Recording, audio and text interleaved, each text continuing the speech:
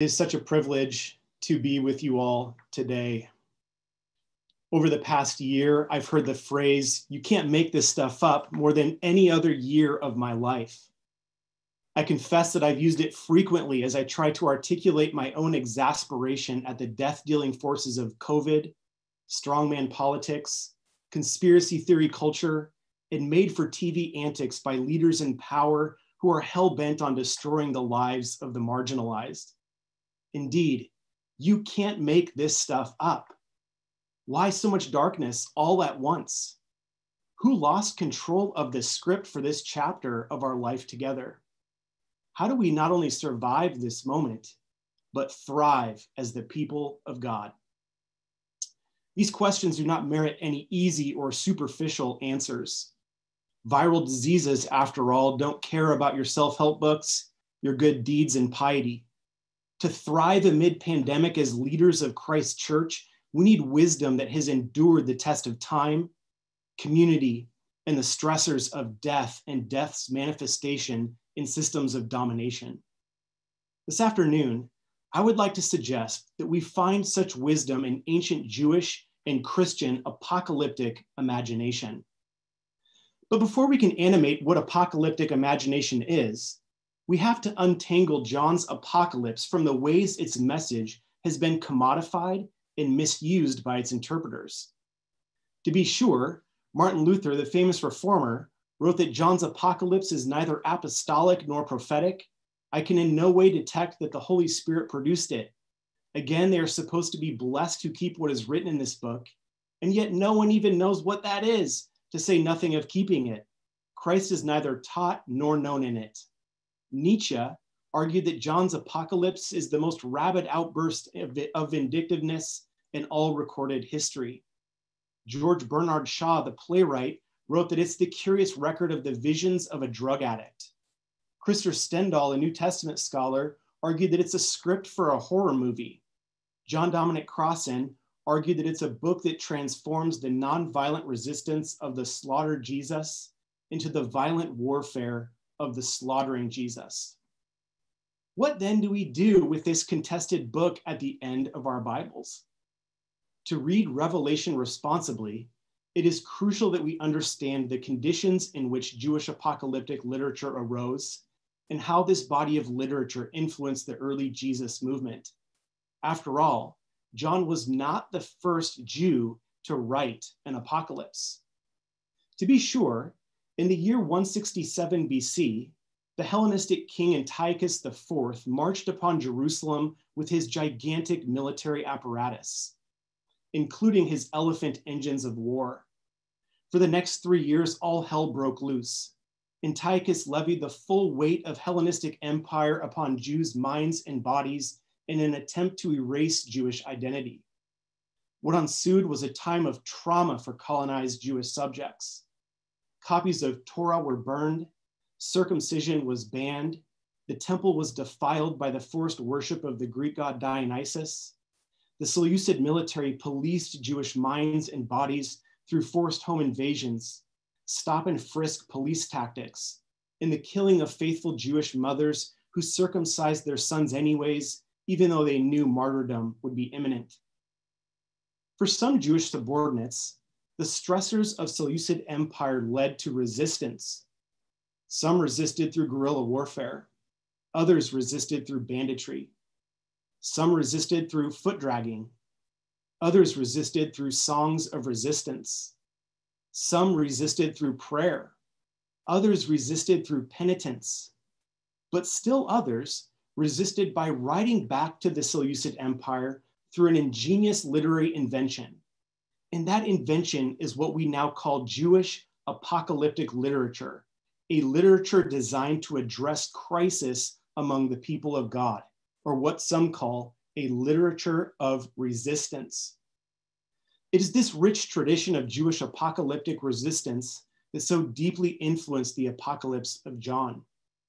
Writing under the stressors of cultural marginalization, John wrote his apocalypse in exile from the island of Patmos to 7 churches to empower them to resist the political idolatry, economic injustice, and military domination of Imperial Rome along with the forces of death that fund these systems of oppression. At the heart of this literature was not an escapist theology that focuses exclusively on the end of times or how to get into heaven in the afterlife. Rather, the primary focus of Jewish apocalyptic literature was an unmasking of current cosmic and oppressive systems of power to show the people of God that God has not lost control of history. You see, for John, it is not Caesar with his vast military and economic bureaucracy that rules the created order. Rather, the rightful ruler of this world is a humble, slain lamb whose death on a Roman cross has disrupted human existence with another way, an alternative understanding of divinity, power, race, and human mortality. Interestingly, the word apocalypse comes from the Greek word apokalypsis, which means to take out of hiding, to unveil, to reveal, or to uncover. And herein, I think, lies the key to understanding Jewish apocalyptic literature. At the heart of this literature is God's desire to unmask the oppressive systems of this world and show oppressed and suffering peoples that God has not lost control of salvation history. God has not failed to hear the cries of those who are suffering. God has not turned a blind eye toward those who exploit and lord their power over others. As Professors Catherine Keller and John Tatamaniel wrote in a viral op-ed last spring, when the term apocalypse is understood as unveiling, we can then ask the right questions. What does this pandemic unveil for us today? What have we refused to see about ourselves and the precarious world we've built? A world that now stands exposed and tottering in the harsh light of this unasked for apocalypse. If we permit this crisis to expose the fissures of our failing world, this pandemic will have served as properly apocalyptic. If instead, despite its devastating toll, we return to an obsolete and unsustainable world, nothing meaningful will have been revealed. To thrive as the people of God, we have to see, name, unveil, and expose those structural powers that wreak havoc on our communities and selves. You can't resist or even pray against something unless you can name your object of resistance. To thrive together, we have to unveil the things in our world that obstruct thriving and flourishing. And so I wonder, what has this pandemic unveiled for you about the world? What has this past year unveiled for you about the city you live in? What has this past year unveiled about you? You can't resist something unless you can expose and name your object of resistance.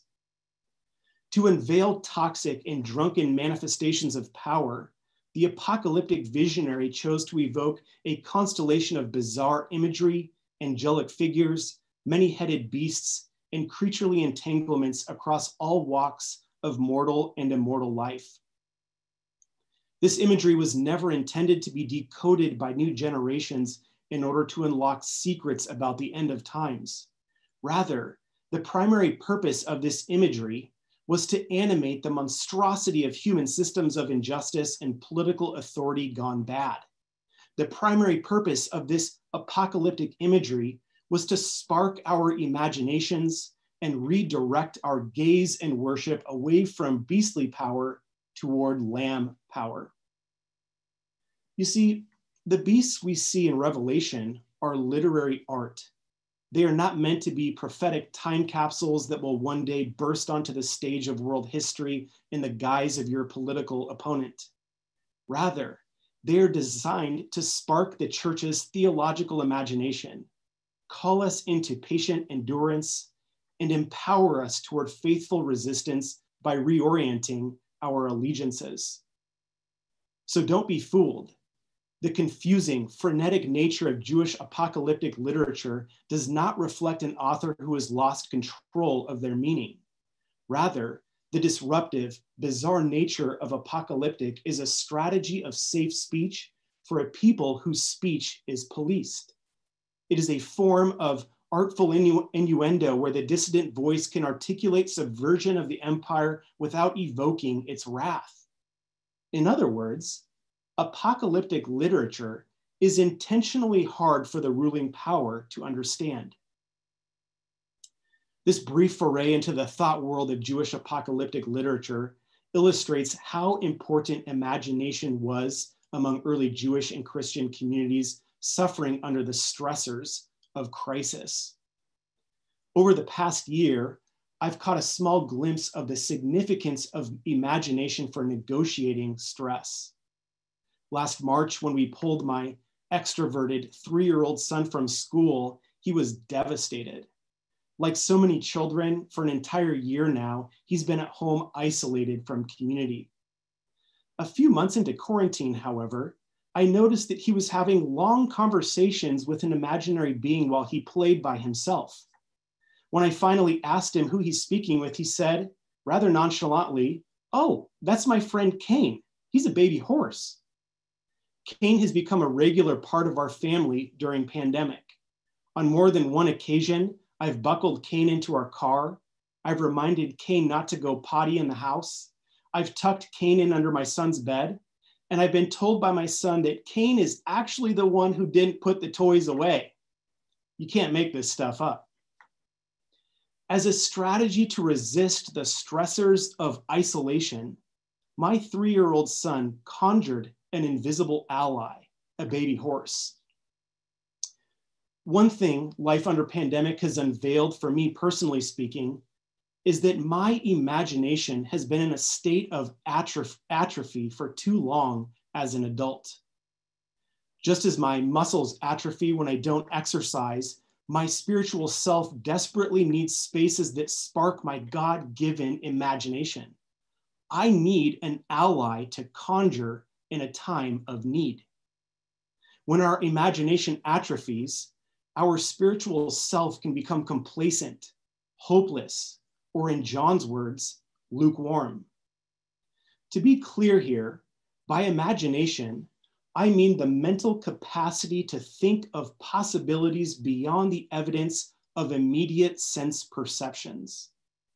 As the psychologist Ethel Spector observes, without imagination, there could be no picturing of mental alternatives to current discomfort or deprivation, no planning of a future course of action, no creative rethinking of the past to make it pertinent to the present and future.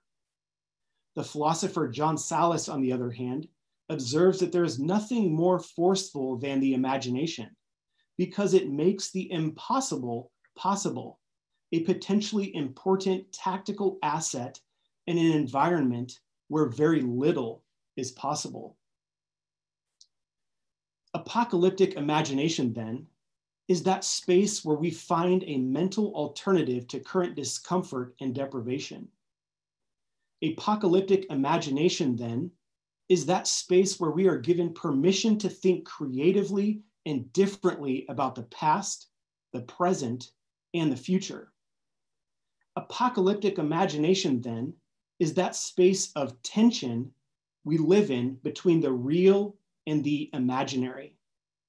Apocalyptic imagination is that space where despair melts into hope. Apocalyptic imagination disorients our gaze away from idols and reorients it around Christ crucified and Christ raised. Apocalyptic imagination keeps us awake before a loving, compassionate, and justice-making God. Apocalyptic imagination is that holy space when we conjure Christ as our invisible ally in our struggle against the powers that be in this world. Apocalyptic imagination, simply put, recenters our lives on Christ. To recenter our lives on Christ amid the stressors of empire and duress, John gives us 7 visions of Christ throughout his apocalypse.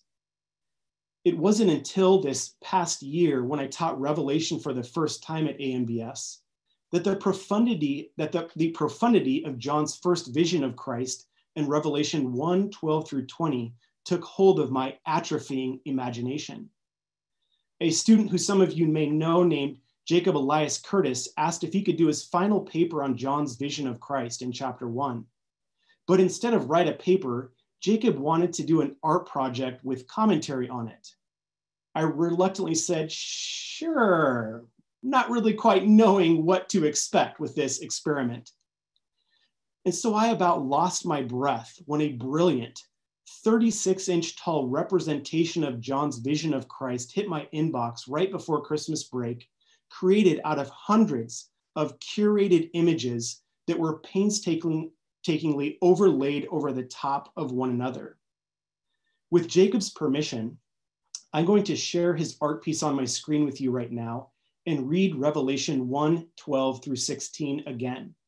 Jacob, by the way, is now a co-pastor with his wife, Michelle, at Ambler Mennonite Church in Pennsylvania. I'm going to share his art piece right now.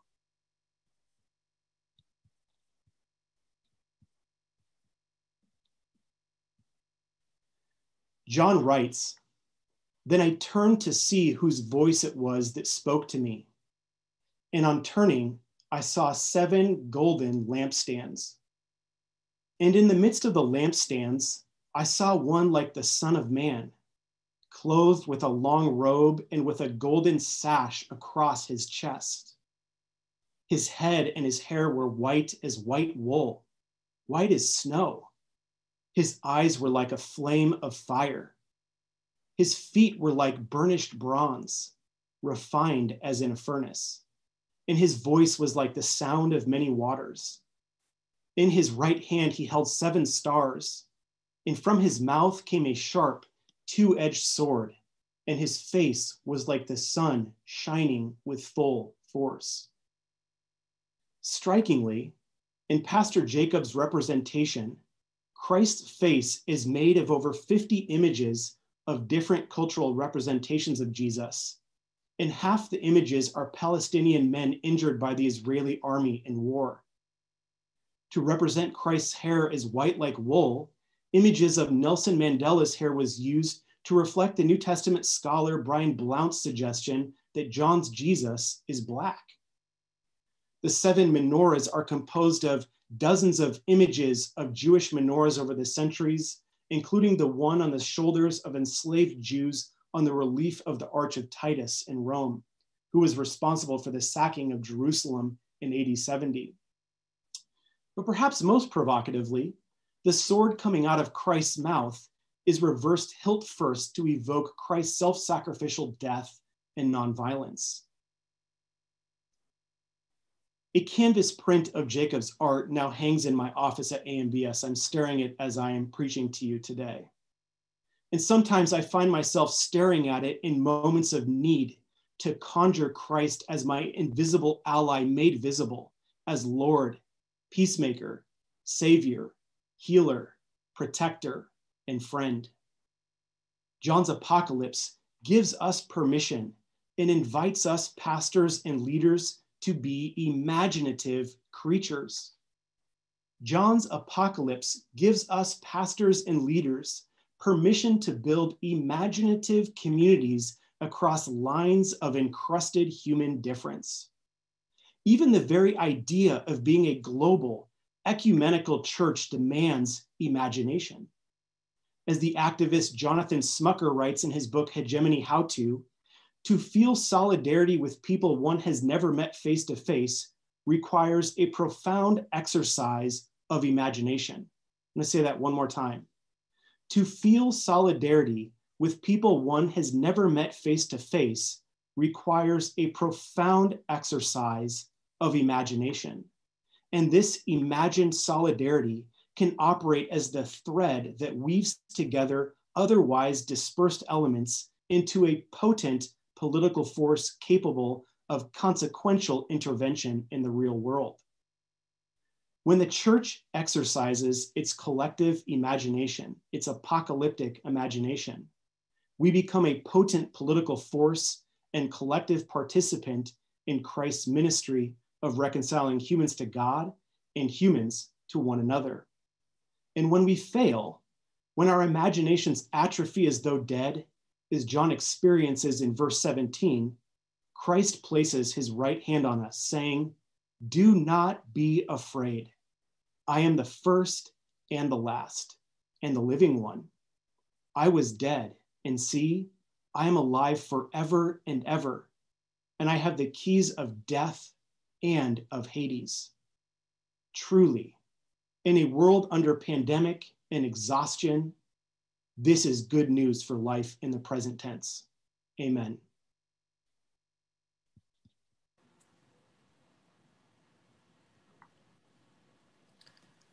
Lift every voice and sing till earth and heaven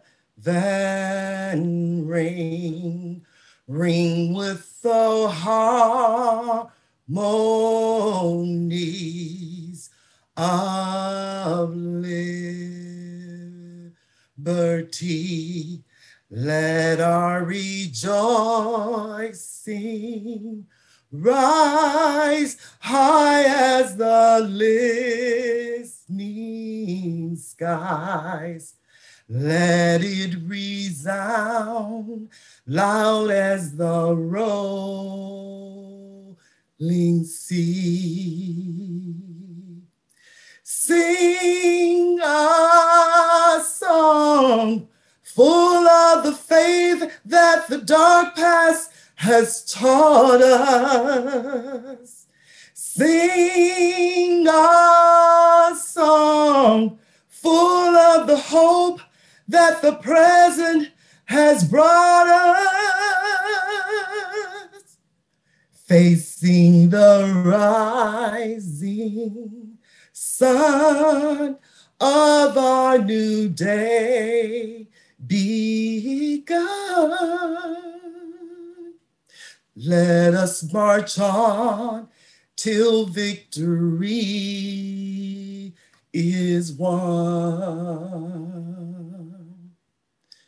Stony the road we trod, bitter the chastening rod, felt in the days when hope unborn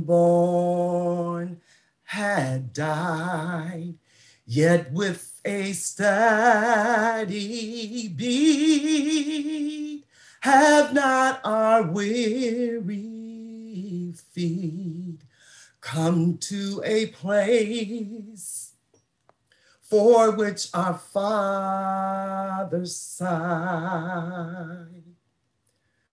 We have come over a way that which tears have been watered. We have come treading a path through the blood of the slaughtered. Out from the gloomy past till now we stand at last, where the bright gleam of thy bright star is cast. Now, God of our weary years, God of our silent tears, thou who hast brought us this far, on our way, on our way, on our way, thou who hast by thy might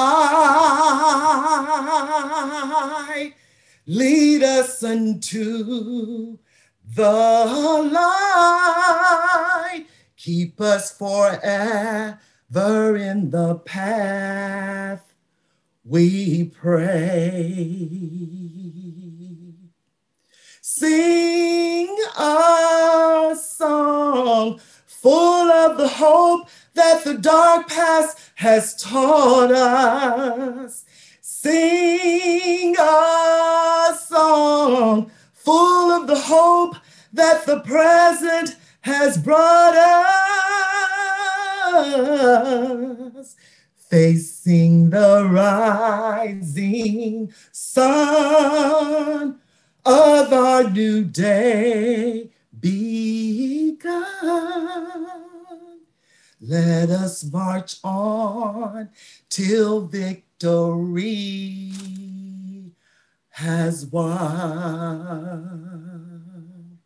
Sing a song full of the hope that the dark past has taught us. Sing a song full of the hope that the present has taught us. Shadow beneath thy hand, may we forever stand. True to our God, true to our native land.